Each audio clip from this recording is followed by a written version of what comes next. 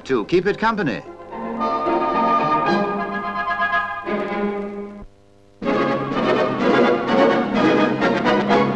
I suppose that's not strictly true. There are lots of variations on the theme of parachuting.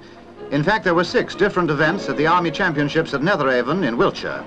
Contests for special manoeuvres during free fall, as well as for precision landings after jumps from various heights.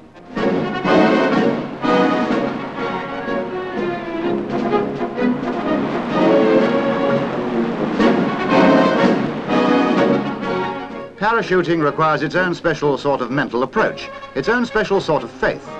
But it's no good having confidence without the right physical qualities to make use of it.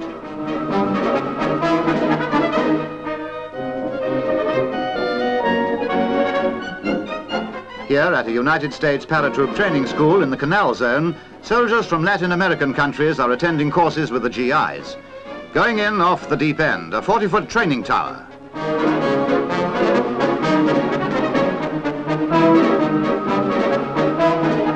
Instruction places special emphasis on physical fitness.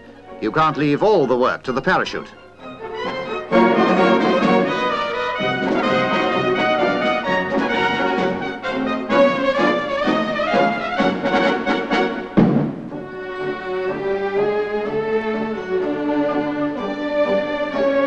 Back to Netheravon, where over 60 competitors will have made around 600 drops during the championships.